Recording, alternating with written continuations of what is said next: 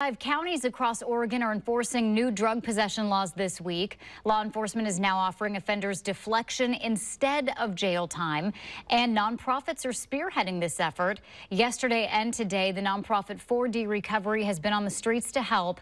Fox 12's Carly Olson got the chance to meet up with them as they awaited the calls. Carly, how exactly does this process work? Well, when someone is arrested on drug charges and they're eligible for deflection programs rather than jail time, Portland police will call this deflection team out to help. And so far, arrests and deflections have taken place, but we've learned that the biggest roadblock in this process is the lack of resources. You know, we just do everything we can to plant the seed and give them an opportunity to change. Megan Buchanan has been on the team of 4 people walking around Old Town Portland, responding to calls and setting people up with a plan for deflection. Her personal history with addiction informs how she handles each case. And once we get to talking to them and they understand that we have lived experience, I think it makes them soften up a lot, and then they're a lot more willing to talk to us and work with us. Since House Bill 4002 went into effect on Sunday, Portland police says 4 people have been arrested for drug possession. And the 4D team says they've helped 4 other people start the deflection process. But one hurdle has stood in the way so far.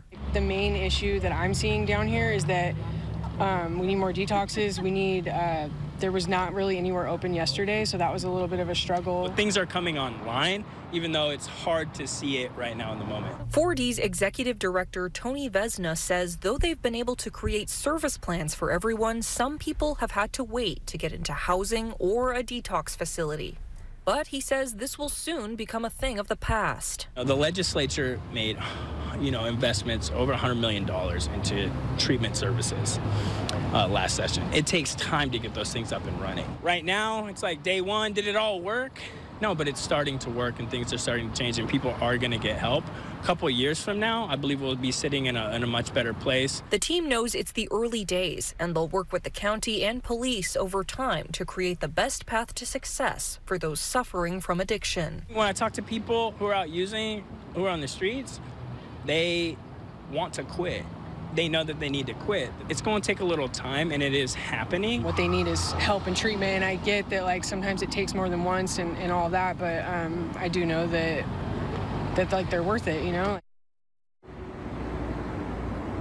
Members of the 4D recovery team say that they will keep tabs on those that they connect with through the deflection program to make sure that things are going well. But they also say it is up to those individuals to follow through on the service plans. And tomorrow, Volunteers of America, as well as the county's PATH program, will join 4D in helping with those deflection cases. Reporting live in downtown Portland, Carly Olson, Fox 12 Oregon.